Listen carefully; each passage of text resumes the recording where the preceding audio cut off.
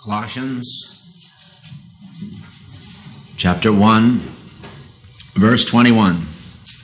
Here we go. And you that were sometime alienated and enemies in your mind by wicked works, yet now has he reconciled in the body of his flesh through death, to present you holy and unblameable and unreprovable in his sight.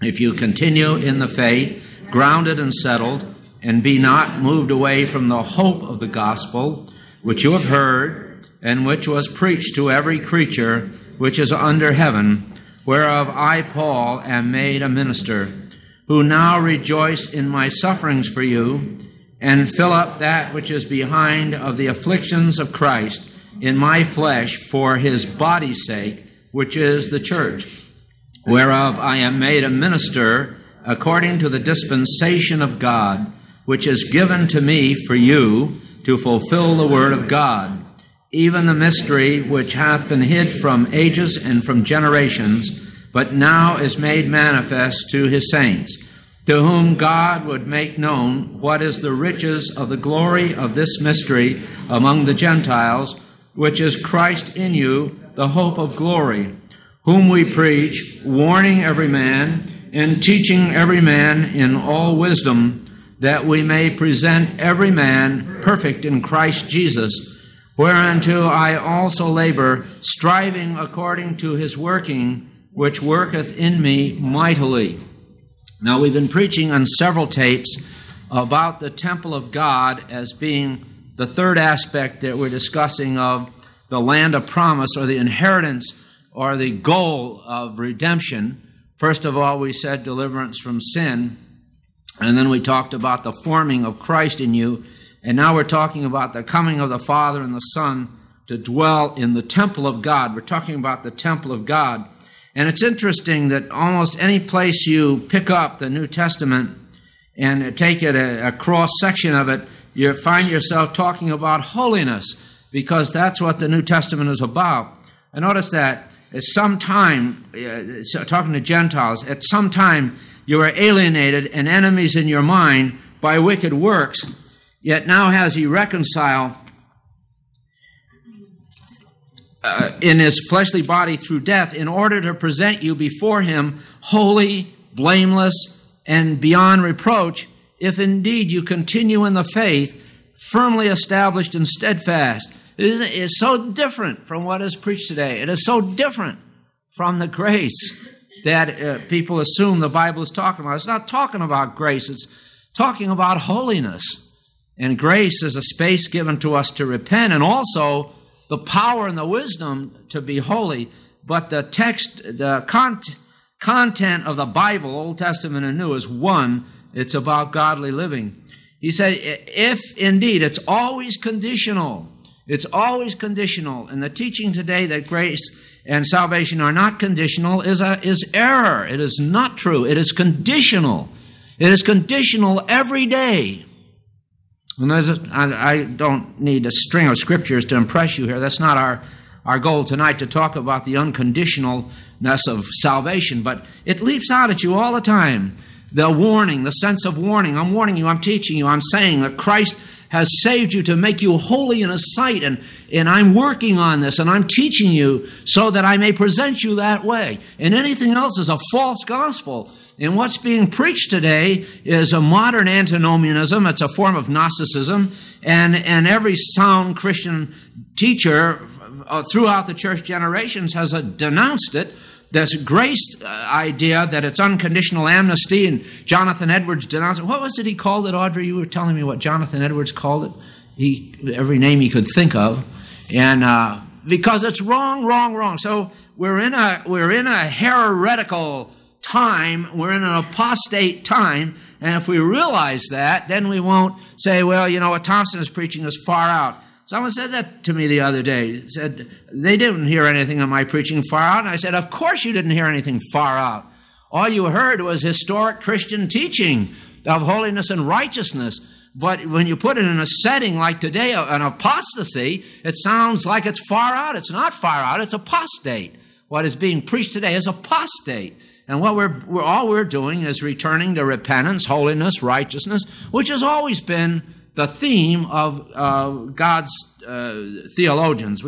American people today are not intellectually oriented; they're emotionally oriented, and so the preachers lead them off to get money out of them and get them to attend church, and it's just that bad. That's where we are.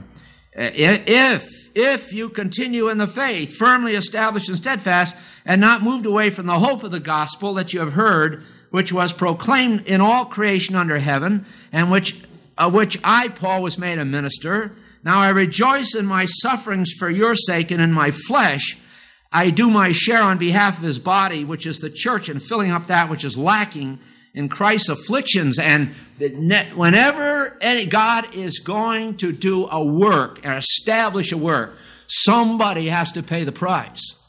These things just don't come out of heaven. Somebody has to stand in the gap, make up the hedge before God so that God can move. And Paul was saying, you're being blessed. That's wonderful. I'm paying for it in my flesh. But that's the way it is. And later, the ministry will get their reward. But now we have to bear whatever God gives us to bear, because it is for his body's sake, and it's something we owe the Lord. And don't forget that. Now, when you go out to minister, don't expect people to fall all over you to be lovely and everything. What you're going to run into is an evil nest of vipers. And that has been true of every church since the time of Cain and Abel. It's true today and always will be, because when you get church people, they're into that area that Satan is interested in, and he infiltrates it, and every ungodly thing on us comes out. And if you try to lead such an undisciplined mass of wild asses cults, you better be prepared for a bumpy ride. And that's true of every church, unless the thing is deceived, lulled to sleep, dead on its feet, or otherwise disillusioned, depressed, oppressed, and dead. But if you've got a live group of people that are going on with God, then you have a nest of vipers and scorpions, and that's the way it is, and you might as well get used to it. We're all that way. But you don't notice it until you're in a position of leadership. And then it's all directed at you.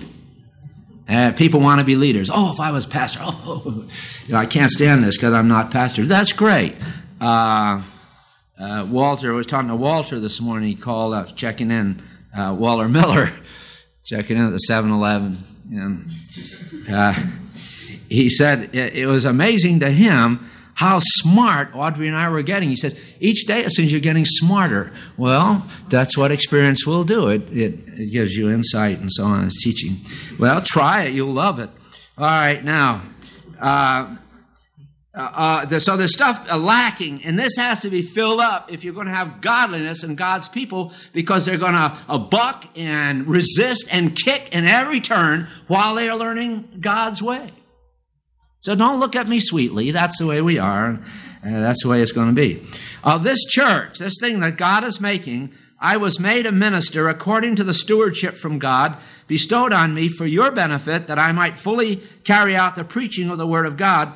Now, here, Paul is giving us kind of a resume of the gospel, and he gets right to the heart of it. That is the mystery which has been hidden from the past ages and generations, but has now been manifested to his saints. So now he's going to talk about what the gospel is about. That it's a mystery, that it's been hidden, and this is what it's about. This is what is central to it. And he said, it is Christ with you, the hope of glory. Isn't that wonderful? Praise the Lord. How many know that's wonderful? Larry, that isn't wonderful? What's not wonderful about it? What's wrong? Yeah, the preposition, it's a big difference. It's a big difference. Well, go hungry for 3 days and then decide whether there's a difference between the food with you and the food in you. There's a big difference between with and in. And it is a mystery. God was with Israel, and for 2,000 years Christ has been with the church. But that is not his central goal, to be with the church. It is to be in the church. And because that is true, it alters the whole complexion of the nature of redemption. Because if God is going to be with us, forgive our sins, and walk with us, and then take us up to heaven today or whenever He's ready to, that's one matter. And we can maintain ourselves pretty much the way we are as long as we do our religious number. But because the gospel is Christ in you, everything changes. Everything goes crazy. As God, in the Feast of Trumpets, announces His intention to enter through the everlasting doors. And the everlasting doors are what? The human heart. There's no other everlasting doors except the human heart. And the King comes with the sound of a trumpet to enter in Rosh Hashanah, which is the head of the year, which is the beginning of the year of kings and contracts. And that's what we have come today in the Jewish liturgy and in the Christian liturgy, as well as in the Jewish liturgy. Rosh Hashanah comes after Pentecost, because after Pentecost, after we are filled with the Spirit, the King stands before us and He says, I am going to enter your personality. And when He does, we are brought into judgment, because God and we are trying to occupy the same space at the same time. And you get this reconciliation process, and God is not going to change. He's not going to change. We have to do all the changing. And so we pray in the hope we can get God to make some concession to our frailties. He makes no concession to our frailties for the simple reason that what He is doing for us is so much greater and grander and better in every way than we could ever conceive, that in His mercy He keeps us from coming short of His glory. And unless we say, I'm going to get out of this program because it's too rough for me, if we will stay in there and let God have His uncluttered way, we are going to arrive at the desire of our heart.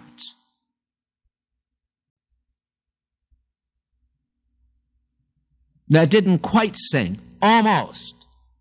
What did I say? I said, if we let God have His way, what? We are going to be thoroughly miserable, because God loves it that way. That's exactly what I said. You can hear it on the tape. All right, now let's do it again. If you let God have His unhindered way in your life, and it takes faith and trust, what will happen? You will gain what? Of whose heart? You'll gain the desire, God's desire for you. Well, that isn't what it says, is it? And the Bible means exactly what it says. The desire of your heart. Because the word cannot be broken. Now, God knows what He is doing. And the Scripture says He shall give you the desires of your heart. And the word cannot be broken. So God has not come into us to reconcile us to Himself, because He likes to always be having His way and depressing and oppressing our desires. That's the way it seems tonight, doesn't it? Well, doesn't it? Yeah? How many are deliriously happy? Hank?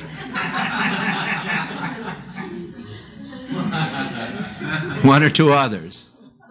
And the rest are kind of grinning and bearing it. Mostly bearing it. Yes, thank you, brother. That's true. Mostly bearing it. Now, we may cloud our minds with a lot of doctrine, so when we're in church, we're not thinking about our troubles, but when we go out, they hit us.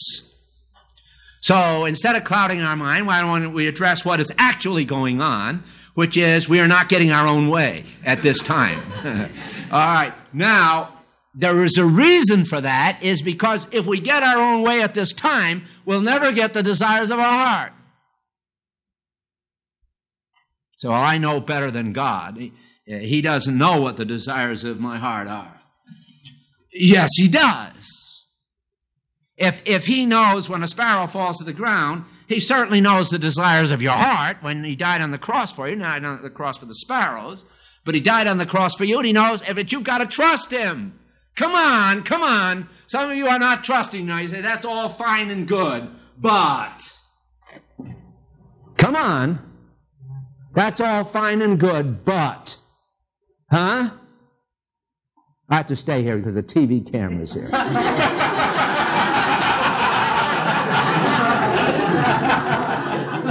That's all fine and good, but God said he'll give you the desires of your heart. Where? I have no idea. Maybe Thompson made it up. Where does it say it? Boy, I heard everything but the book of Malachi. Where did he make it up? Psalms what? Psalms 37, verse 4. All right. The word cannot be broken. He shall give you the desires of somebody else's heart. He shall give you the desires of his heart. What? Your heart. And the word cannot be broken. Have faith in God.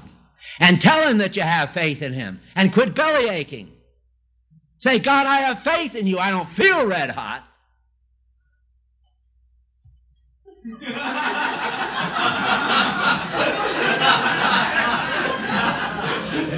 Somebody has had a terrible day today. What's the matter? I thought all these people were raptured. I expected to have just Corporal's Guard here tonight. Where were you people when the trumpet blew, for goodness sake? I talked you out of it, didn't I? You missed out, and it's my fault. You know what I think? I think everybody that bought that book should take it back to the Christian bookstore and demand their money back. And then maybe the Christian bookstores would have some stake and some integrity in what they're doing. Just take them back. Say, I demand my money back. This is false. Well, now, that's just a suggestion. You don't have to know. Yes, that's right. I'll say to the church, because I talked to them last night about, that was a suggestion, guys. And you don't have to do that. All right. He shall give you the desires of your heart, but he's going to do it his way. Isn't that nice? He's going to do it his way and at his time. I'm sure Paul has the desires of his heart now, but for a while it was rough. But God knew what was in Paul's heart, and he says, but it's written, it cannot be broken. He's given Paul the desires of his heart. All right, now we just have to have faith and believe God, and God is not content to walk with us like he did in the garden, but he is going to dwell in us, and therefore the demands on us are total, and we have this constant day in, day out, 24-hour a day, God dealing with this and dealing with that and dealing with the next thing, because he is making his way into the depths of our personality, and until it becomes thoroughly saturated with Christ, God is not going to be happy. He wants Christ in there, the center of every motive, every goal, every thought process, every action. He wants Christ in there, formed in there, and also dwelling in that which he has formed until it is Christ in us, the hope of glory. We don't have it yet. We hope for it. And so we continue in the hope, not moved away, taking heed to the ministry, taking heed, as we studied the other night, about false teachers, not falling for everything. Try the apostles. Listen, check the word. When you see that something is wrong, don't keep on with the thing. You have a brain, use it. Say, I must be doing something wrong. And stay with it until you're going on with the Lord. We make many mistakes. All of us make many, many mistakes. It's fine. There's no problem with mistakes. It's what we do about our mistakes that makes the difference between the overcomer and the loser. It's not that the overcomers don't make mistakes. It's what you do about them. And if you let them turn you to God and press you into God, then all things continue to work for good. We are being made the temple of God.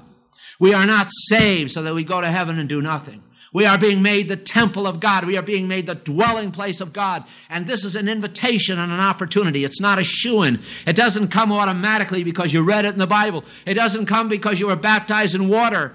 It doesn't come because you spoke in tongues. It comes in a long, slow process of line upon line and precept upon precept as something dies and something lives, and something dies and something lives. Daily mortification, daily life, as Christ takes the place of the Adamic nature. And there's no other way, and it's usually not all that painful that we can't stand it unless we fasten on it and refuse to think about anything else. Yes, then the cross becomes unbearable. But if we recognize the fact that there's going to be a pain down here somewhere for a long part of our Christian life, and just accept that we have a cross to bear, and that's the way it is, and that thing is the only thing that is ever going to drive us into Christ, because once we get our way in things, the process stops, because we don't have that driving us into God, driving us into God. So if you're pressing into God and God loves you, you're going to have very few times when you really feel perfect. You go lay on the beach, something will bite you. That's right. There'll be something to keep you saying, God, God, because it's in that prayer as you're praying out of your pain, that this thing that you desire above everything else is being formed in you. And there is no other way. And Christians that shortchange this process, that do not respond well to mistakes, that fumble around and manage to out-fumble God and the church and the elders and everybody else and end up getting their own way, all they are doing is shooting themselves in the foot. They're only losing. You can't win.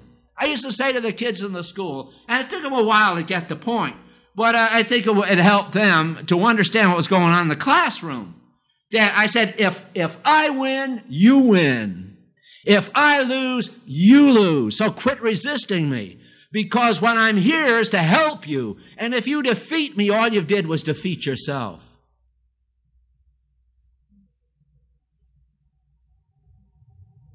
So every time you out-fumble me and don't learn something, I lose and you lose. You didn't accomplish anything. All you did was just stay dumb.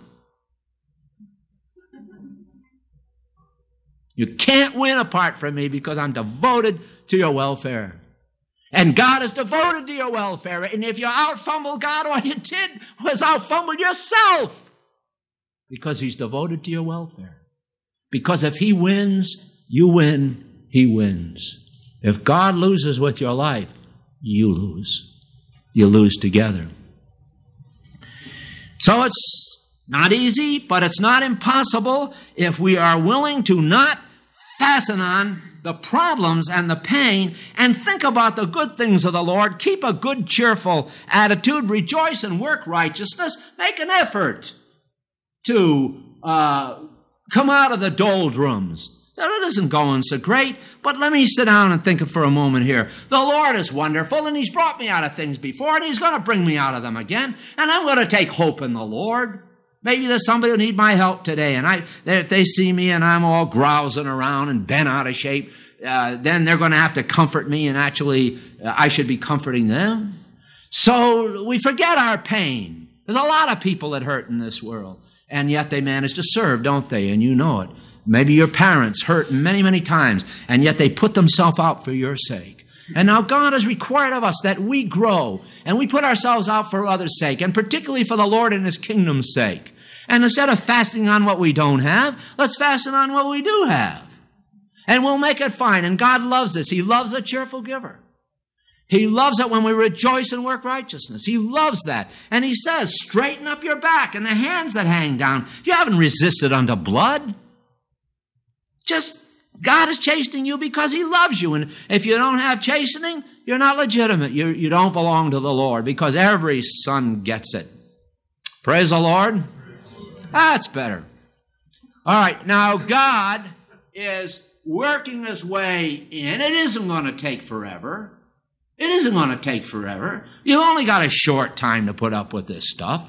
Take heart. You've got a long time to live with the consequences of a very short life. A long time to live with the consequences of a very short life. Put your trust in God.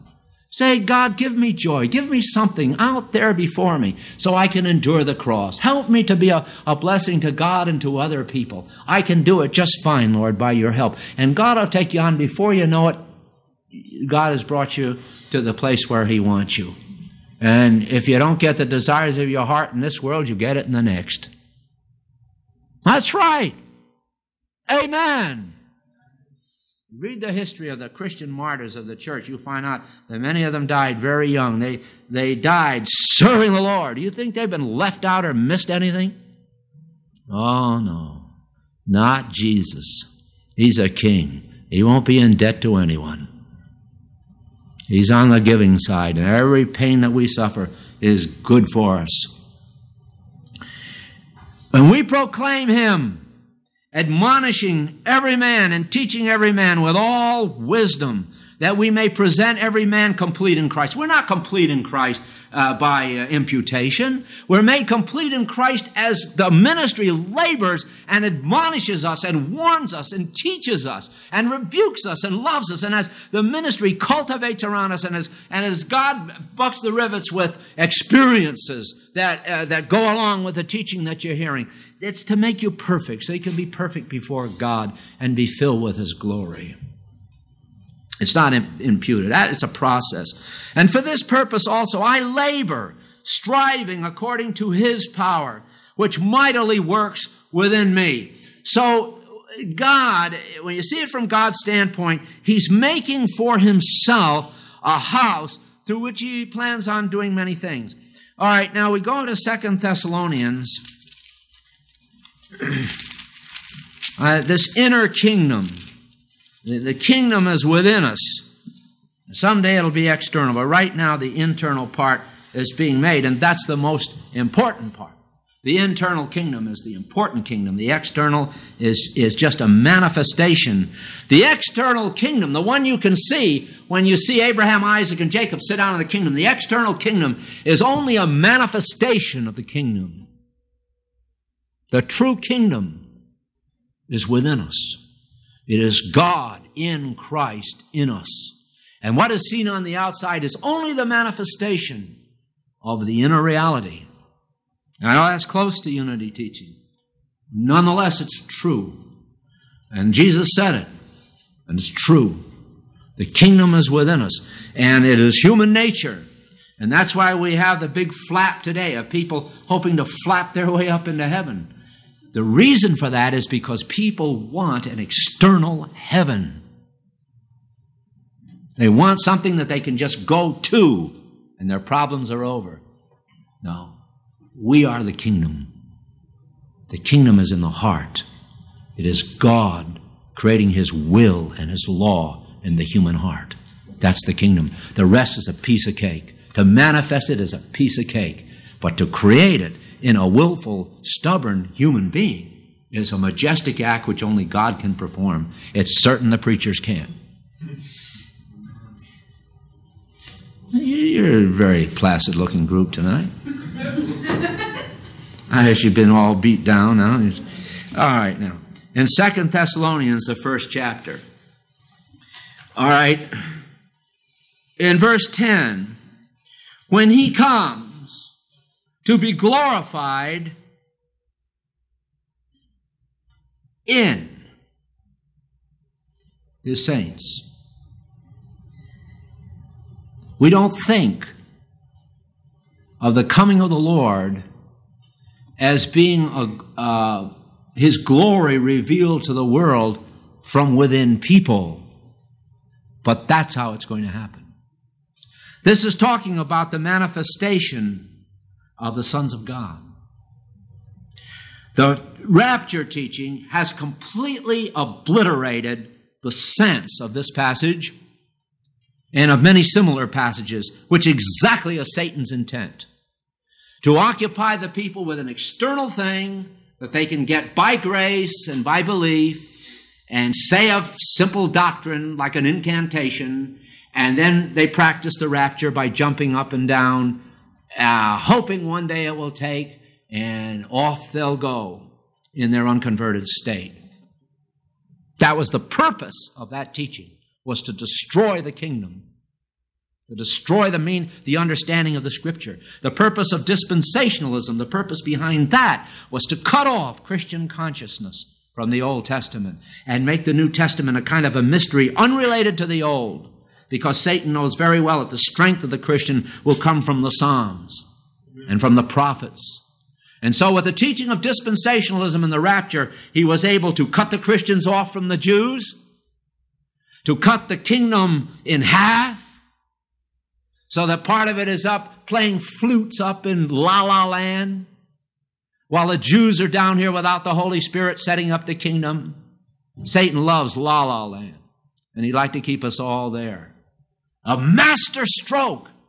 And most of the fundamentalists believe it today, it appears. At least evangelical fundamentalists do. A master stroke to destroy understanding, to cut the Bible in half, to cut the kingdom in half, and to get the people so that you can't warn them about trouble to come because they won't be here. It's brilliant. You've got to give the enemy credit. He's no fool. And if people are saying, watch out that you're not deceived. How hell must laugh. Already deceived. And preaching deception. There is no coming before this coming. There is no rapture before this coming. This is the resurrection and the ascension. Any kind of a decent, homiletical, exegetical study of 1st and 2nd Thessalonians, which I did in a book called The Day of the Messiah, by the way, which is a decent, homiletical, lexicographical, exegetical study showing that Paul was not talking about two comings, using the simple technique that he only used one word for coming throughout 1st and 2nd Thessalonians. Only one Greek word. In every instance, the same Greek word. The parousia, the same word used by Jesus in Matthew 24, when he said that day will come after the tribulation of those days. I mean, it tells you. Say, I don't know when the rapture will be. Well, read Matthew 24. And they said, what shall be the sign of thy parousia? And in 1 Thessalonians 4, Paul says, the parousia of the Lord. Where is it? The coming of the Lord. Where does it say in 1 Thessalonians 4, the coming of the Lord? What? 15. The coming of the Lord. This is the parousia. It's the same word used in Matthew 24. What shall be the sign of thy parousia? This is the parousia. Every time the word coming is used in 1st and 2nd Thessalonians, it is the word parousia. Now I ask you, is the Holy Spirit going to teach us two different comings, give us no interpretation from 1st and 2nd Thessalonians, and use the same Greek word? Well, the response of the, quote, scholars of dispensationalism is Paul was talking about something that they knew it was a secret, so he didn't have to explain it. How do you like that approach to biblical interpretation? You can take any passage in the Bible and say anything you want to, and say the reason it isn't spelled out here is because it's a secret and they already knew it. Anything you want to. No, it will not stand any kind of a sober, decent, considered, conservative exposition, homiletical study, exegesis, a word study, or anything else comes to one conclusion. They are talking about one coming. In fact, a simple common sense context leads you to believe that it's one coming. Oh no, in order to prove the rapture, you've got to find two comings. That is terrible. It's a terrible heresy. And the only reason it got to gain the ground it has is because people have turned away from a philosophical, intellectual dealing. We have become experience-oriented people. We don't think. And the third world people are much more intellectual, much more philosophical than Americans, and they're interested in this kind of thing. But Americans want something that is happy, sappy, flappy, takes no effort, and it sounds good, and it sounds right, and isn't that wonderful? But it isn't in the Bible. This is the rapture, and this is what it's like. Verse 10, when he comes to be glorified in his saints. Now, why is that? Why is he coming to be glorified in his saints? Why doesn't he come to take away his saints to heaven? What is wrong with this concept? The error, is not whether it's mid-trib, post-trib, or pre-trib. There's no problem with that. That's theological fussing. The problem is in the concept of escape and of the removal of the needed testimony from the earth. It's the defeat, escape, flight that is wrong, not when it takes place. That's a quibbling for eschatology. That isn't where the error is. That isn't going to hurt anybody. What hurts people is when they have their mind on escape. But what do we see here? Do we see escape in verse 10? What do we see? Meeting Antichrist head on and destroying him. Well, look at verse 9. And these will pay the penalty of eternal destruction away from the presence of the Lord and from the glory of his power when he comes to be glorified in his saints. That is the rapture. My God shall crush Satan under your feet shortly. Romans 16:20. Get it in your bones. When people talk to you about flying away, tell them, I'm not flying away. God is making me a vehicle through which he is going to destroy the wickedness out of the earth. That's a different concept. It's a concept of victory. The coming of the Lord is one of victory, not to rescue his little darlings so that they're not hurt with anything. If he did, it would be the first Christian group in history that he rescued, because all the rest of them have been burned at the stake, broken on the rack, everything else you can think of, hung, decapitated, tortured. But his little darlings of the 1988s, they're too precious to be harmed in any way. We need guts, and we need them badly. We're in a soft civilization. Death and all kinds of physical problems of people are shielded away so we can't see them. So we live in this illusion that everything is nice. And so we can't stand going in the hospital because they have people there in all kinds of deformity, and it stinks and it's a mess, and we would prefer to keep that shielded so that we can't see it. So we are in a very unusual, subnormal, abnormal, confused state, which the television is the prime culprit, and God wants us to grow up, to realize that death is a normal part of living, that Christians have always been slaughtered for the gospel's sake. They're counted as sheep for the slaughter. And at that time, God will give us the grace and the strength, us and our kids, who are not scared half as much as we are, of doing what is right. And if we should be alive and remain when the Lord comes, it will not be with the soft, muted playing of a violin as he whisks away and his saints turn invisible, for which there is not a scripture, not even half a scripture, not even anything that says they're going to disappear. We're going to appear. The Bible doesn't say we're going to disappear. It says, when Christ who is our life shall appear, then shall ye disappear. Is that what it says, Joe? Joe says that's what it says. Colossians, the 3rd chapter. You can prove it to you. When Christ who is our life shall appear, then shall you disappear with great glory.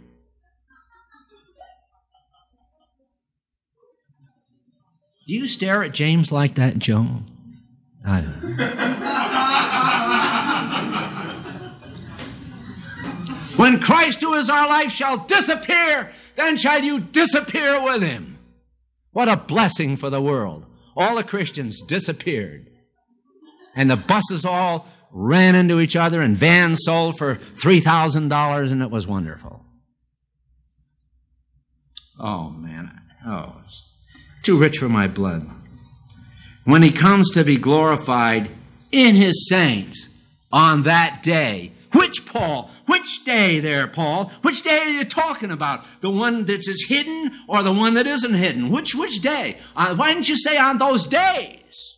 There are two of them. Or why didn't you say comings of the Lord if there are two of them?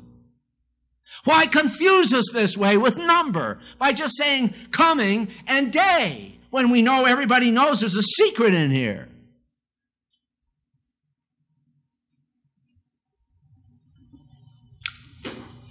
Oh, I don't know. When he comes to be glorified in his saints on that day, when Christ, who is your life, shall appear, then shall ye appear. And there is not one iota of Scripture to say there's a coming of the Lord before his parousia, before his appearing. There is no Scripture that says the Lord is going to appear before his appearing, or come before his coming, or that there will be a day before that day. There is no verse. So when people talk to you about the rapture and then say, we're far out, just say, who is far out? That is a cultish, heretical, anti-Semitic doctrine. I'll give you some ammunition. Don't let them push you over. When they want to know whether you're a man or mouse, they pass the cheese, right? Yeah? It's a wrong thing. All right. To be marveled at, for our testimony to you was believed. Now, what's going to happen in that day is, two things. Two things are going to happen in that day. And that's the day of the Lord.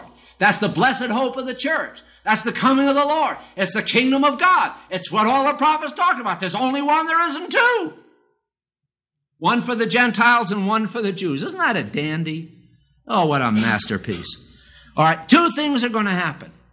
One, the Lord is going to roar out of Zion, as we saw here, and destroy the evil. And the second thing that is going to happen is the nations are going to believe. That's the second thing. Two things are going to result from the appearing. Now, nothing will happen from the disappearing. But from the appearing of the saints, two things are going to happen, all right? Is that all right? All right. Well, let's see. Well, what was the first one we said? Where? How? In what way? Oh, you're getting in generalities. I told you exactly how. I said the Lord will do what? He will roar out of Zion. Weren't you listening? What are you doing over there, Dawn? All right. Now, that's in Joel, Ezekiel, Daniel, Hosea, Joel. In 3, it's somewhere in the 3rd chapter of Joel. Well, you say that this is not talking about the coming of the Lord. Well, it's talking about the coming of the Lord of Matthew 24, which in Matthew 24 is called the parousia, and 1 Thessalonians 4 is talking about the parousia, and 2 Thessalonians is talking about the parousia, so this is talking about what we're talking about. All right, in Joel chapter 3, verse 14, multitudes in the valley of decision. If you're in the valley of decision tonight, get out of the valley. Get up on one side or the other. Make up your mind. Because as the Lord draws near, it brings people to decision. Decision. And decision, that place is a valley, and there's mountains on both sides. And you can't stay there forever. You've got to get out of it. But the day of the Lord will do that. Every time the Lord comes near you, he will bring you into the valley of decision. Every time. And you have to make a choice. And the more you pray and seek the Lord and the closer he comes to you, the more decision you have to make. It's a constant process of willing, deciding. Choose this day. Choose this day. Choose. Make a choice. You're at a fork in the road. Choose. Many of you are at a fork in the road tonight. You're still making up your mind. Should I? Shouldn't I? Should I? Shouldn't I? That's the coming of the Lord that forces that. It forces that. Before that, you're real bland and sweet and nice, and the good loving person. And then after that, you become cranky and mean and mentally disturbed because you can't make up your mind. All right. The day of the Lord is near in the valley of decision. The sun and the moon grow dark. What does that remind you of? Matthew 24, the parousia. What shall be the sign of thy parousia? Well, this is it. There's not going to be two times in history when the sun and the moon grow dark and the moon turns to blood and all this, one for the Jews and one for the Gentiles. It's only going to happen once. Whenever you see that, that's a sign of the Lord's coming. It appears in Isaiah. It appears here and in other places. All right. The stars lose their brightness, and the Lord roars from Zion. Now, we read in Hebrews 12 that we are come unto Zion, to the city of the living God, which comprises the spirits, it says, and the spirits of righteous men made perfect, and to the church of the firstborn. That is Zion. We are Zion, or which in Jerusalem portrays symbolically. And the Lord is going to roar from His people. See, when He's glorified in you and utters His voice from Jerusalem. It isn't that the Lord is going to come down into the physical Zion in Jerusalem. He is, but He's coming down in His people. My God shall crush Satan under the Lord's feet. Isn't that wonderful? That is not what it says. What does it say? Under your tootsies. The Lord shall crush Satan under His feet. Aren't you glad for that? Well, you shouldn't be, because that is not what it says. What does it say? The Lord shall crush Satan under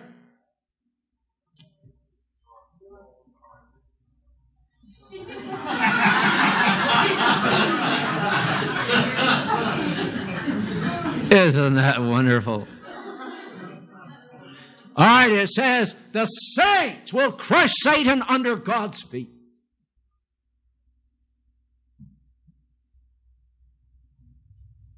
What does it say? The saints will crush Satan under their own feet. By faith and power, put $100 in the offering.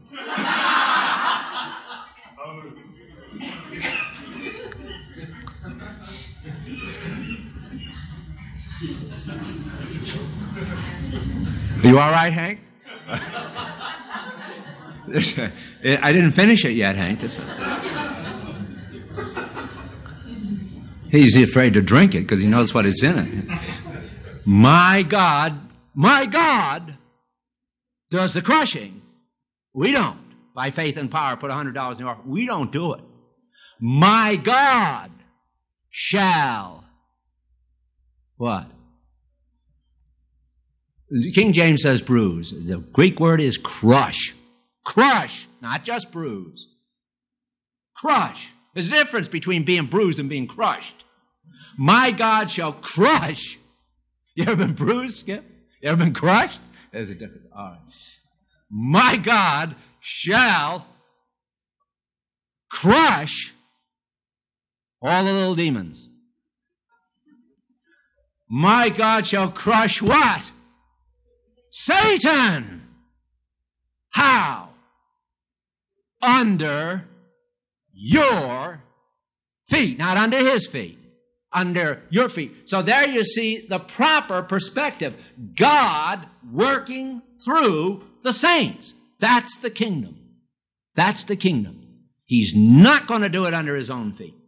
And we can't do it under our feet, and we can't do it under God's feet. God is going to do it under our feet, because Genesis 3 has to be fulfilled.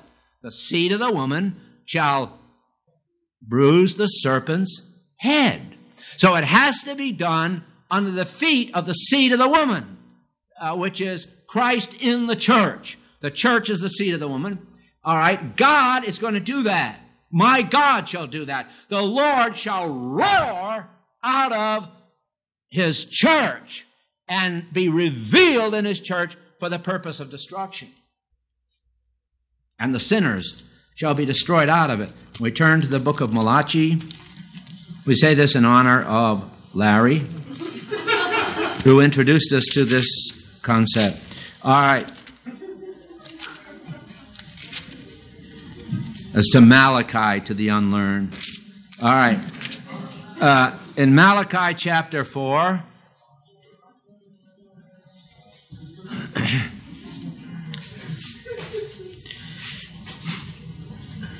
for behold, the day is coming, burning like a furnace, and all the air. The day. Now the scripture keeps saying, in that day, in that day. That's why Paul says, in that day. He's not talking about two different days. In that day in the scripture is the day of the Lord. Not the days of the Lord, but the day of the Lord, the day that's coming. For behold, the day is coming, burning like a furnace, and all the arrogant and every evildoer will be chaff, and the day that is coming will set them ablaze, says the Lord of hosts, so that I will leave them neither root nor branch. But for you who fear my name, the Son of Righteousness will rise with healing in its wings, the Son of Righteousness, to heal us from unrighteousness.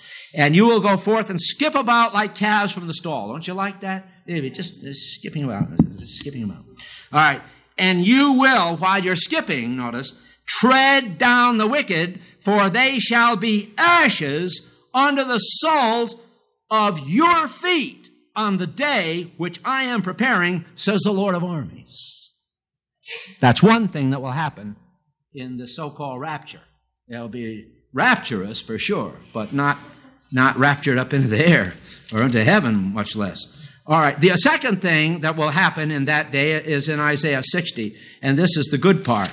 And this fulfills what Jesus said, when we're one in the Father, and He's in us, and we're in Him, and we're in Jesus, and Jesus is in the Father, and we are in Jesus in the Father, and the Father is in Jesus in us, then the world will believe. Huh? The world will believe. Don't you care about the world, or do you want to become invisible? Do you want to become invisible, or do you want to care about the world? I think the rapture is a tremendously selfish doctrine. Let the Jews go down here and do what they can without the Holy Spirit, and the rest of the world, we don't care what happens to that. They can have it and everything. But we are going up and do our religious heaven, to do our religious number. I think I'd rather be here. I think it'd be more honesty and forthrightness, and I sure wouldn't want to leave the Jews in the lurch. Well, you can go up and play la-la if you want to, but I don't. I don't like it. I've been in religious la-la, and I don't like it. I'm afraid they'll have specials, and I don't want to listen. I don't want to listen to them. I had enough of that. Maybe they'll have cable TV up there with Christian programs. I don't want to be there. I'd rather be down here battling with the Jews than up listening to specials. Of course, you do as you will. And maybe you like this stuff, but I don't. I'm not naturally a social creature. I just kind of been reconstituted that way. All right. In Isaiah chapter 60, arise, shine, for your light is coming. What does it say in 2 Thessalonians? The Lord is glorified where? In His saints. This is what it's talking about. Your light has come. Thank God, finally. And the glory of the Lord has risen upon you. For darkness will cover the earth, and deep darkness the peoples, but you will disappear. Praise God. Put $50 in the offering. But the Lord will rise upon you. And, of course, the people won't see that because we've disappeared. And His glory will appear upon you. And nations will come to your light. It doesn't mean a thing to us. It doesn't mean a thing to us. God did something for this poor old clodhopper on that verse, on that concept. And God gave me love for a nation. And then I understood. Then I understood what the Bible was about. Then I understood what the Bible was about. I thought I would croak. I don't like to cry. I am very humiliated and embarrassed when I cry. And I run until I get over it. I don't want people to see me crying. When I was a boy in our neighborhood, you didn't cry unless you wanted to be called a sissy, and nobody wanted to be called a sissy. But all you did was get beat up all the time, so you just didn't cry. Was it that way in Camden? That's the way it was in West Haven, Connecticut. Yeah, it's that way. So I learned not to cry. But I I couldn't stop weeping. I didn't even know what I was weeping about, but I knew it had something to do with Iceland. I thought, what is happening to me in this forbidden-looking environment? When they want to make movies about the moon, they go to Iceland because it looks like the surface of the moon. I'm telling you the truth. It's a terrible place. It's just this top of a volcano sticking out of the middle of the Atlantic Ocean. And here was this forbidding-looking place.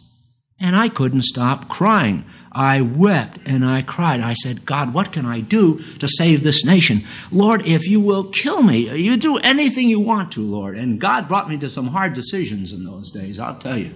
I wore a crown of thorns. And I said, it's all right if it's for Iceland. It's all right, Lord. It's okay. I'll bear this thing for you.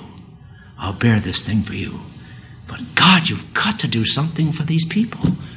And it was not a put on. I didn't want to, I went there because I was tired and bored, and Olafson had to go back there for something. He says, will you go with me? And I thought, sure, what's the difference? I don't want to stay in anybody's home, that's all. I don't want to be in anybody's home. We'll stay in a hotel. And if that's agreeable with you, we'll go. But I'm not staying in anybody's home. I don't like to stay in people's homes. And so he says, okay. So we got there, and we got in a very fine hotel there. And all the smells were different, and the sights were different. And they were so different, I couldn't eat. And I felt sick, and the landscape was so barren, and the grass was all yellow because there isn't enough sun, and the air smelled of fish, and it was cold, and it was cloudy. It was a mess, and I was worse. And I thought, I wasn't homesick. I just couldn't eat. It was so strange. So I got a Swiss chocolate candy bar, and I ate that. And I thought, when will this end? I was counting the days when I got back home. We were there for about a month. I thought, well, you can tough out anything for a month. I'll just hang it out every day. That'd be it. Just wait for the month to be over. So the pastor came to see us in the hotel room with the assistant pastor. The pastor comes from a Viking family. That's a Viking family, of which he's very proud.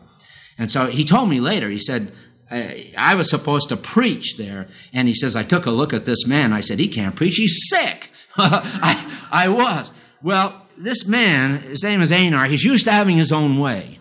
And he's about this wide. And he's an ex-fishing boat captain. And he's one of these big, hairy guys. And so he's used to having his way, So he comes in and he says, you shall not stay here. You shall not stay here. He says, you shall not stay here. You're coming to our home. You shall not stay here. It is not Icelandic hospitality. So I thought, oh, here we go into somebody's home. So it was Sunday afternoon. We sat down to eat, and I thought, what is this? Well, this man has a tremendous sense of humor. So he saw what was going on. So instead of comforting me, that it was lamb, he begins to describe what part of the lamb that it was, and it wasn't very nice.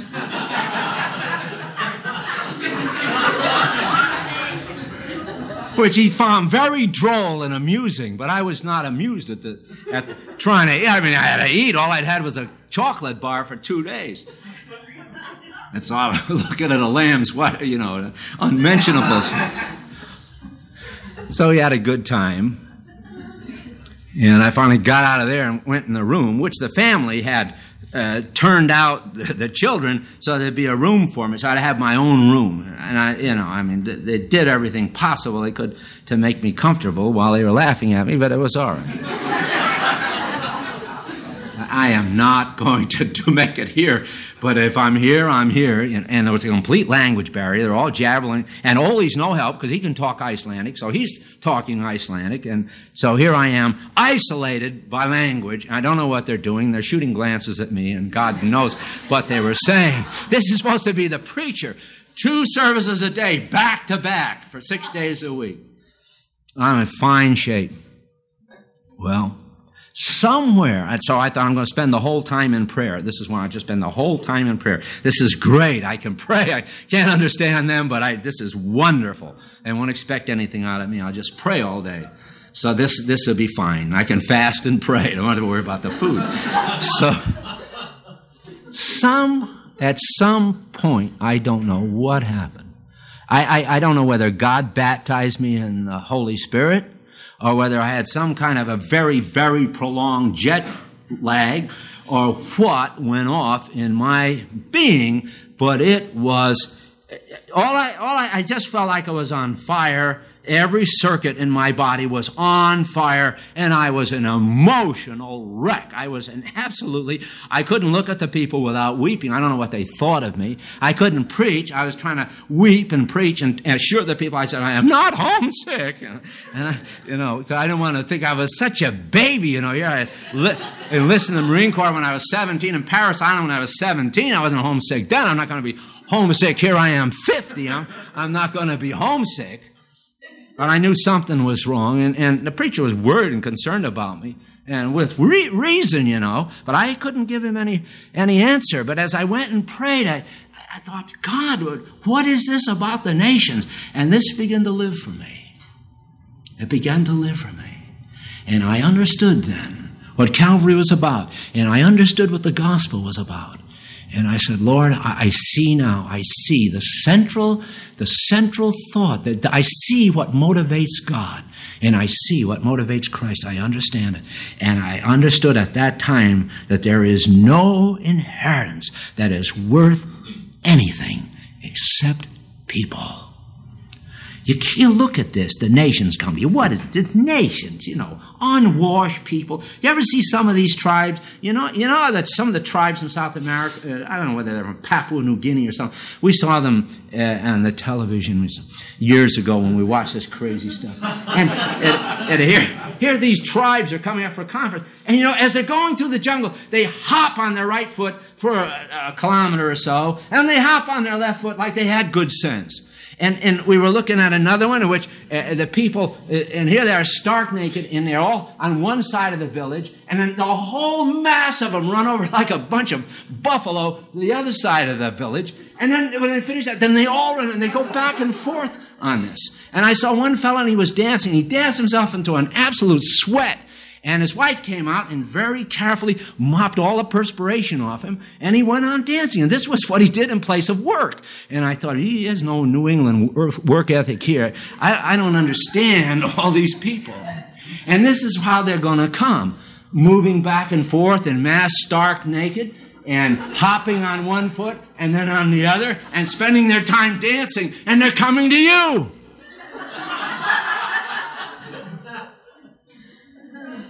And here what you want is a mansion. You had it picked out. And here's all these things. It doesn't sound very appealing, does it? But the Bible says, lift up your eyes round about and see. They all gather together. They come to you. They're not coming to the Lord. They're coming to you because Christ is in you, not only to destroy, but to love and to build. Your sons will come from afar. Are there relationships? If there are no relationships in the kingdom, it isn't going to make much sense. It doesn't say the things shall come from far. Your sons will come from far. And your daughters will be carried in the arms, and you will see and be radiant, and your heart will thrill and rejoice, because the abundance of the sea will be turned to you. You know what you're going to feel within you? You're going to feel the love of Christ, and every nerve in your body will be burning, and you will not be able to talk to them for weeping. And the Father, whose love is greater than all, will be in your heart, in Christ who is in your heart. And you'll hold out your arms, and you'll say, God has given me these. He has divided the spoil with the strong. God has given me children, and God has given me young men and women, and God has given me old men and old women. God has given me an inheritance. And you look into their face, and instead of seeing these crazy, outlandish cultural things they do, you will see people you'll see the integrity that God sees in them and the worth of a human being. And your heart and the love of God in you will reach out and you'll embrace them and you'll look up to God and say, thank you, Father. You've given me the greatest gift of all. Listen, one human being is worth more to Jesus than 10 heavens. You'll never understand it till God does it for you. Paradise doesn't mean a thing. Heaven doesn't mean a thing. It is people. People. People. People. Shall we stand?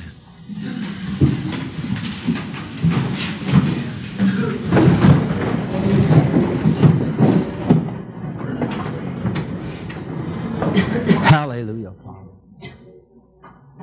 I thank you, Father, that you have kept the good wine until now, Lord.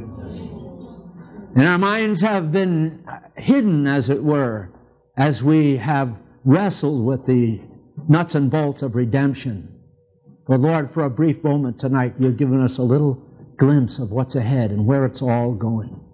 And it's all going to people. And it's all going to God's love in us in His priesthood, in His saints reaching out and embracing mankind. And I praise you for that, Lord. I praise you for that we might know the love of Christ which passes knowledge and be filled with all the fullness of God. And Lord, you said, I have loved you and the Father has loved me. Continue in my love. And I pray tonight, Lord, for each one of us, that you will awaken us to what is ahead, to not only the destruction of sin out of the earth, but the receiving of people for our inheritance. I thank you for that, Lord. I know, and you have taught me, that one person is worth more than any number of heavens. Just one person. And I know that that's how Jesus views each human being that is called into His bride. The love is incredible. It is unbelievable. It is impossible for us to contain. But we know someday, Lord, by your strength, we are going to contain that love. And we're going to reach out and we're going to bring mankind right into the very heart of God. Oh, hallelujah, Father. It is so right and so wonderful. Let's just praise Him. Hallelujah.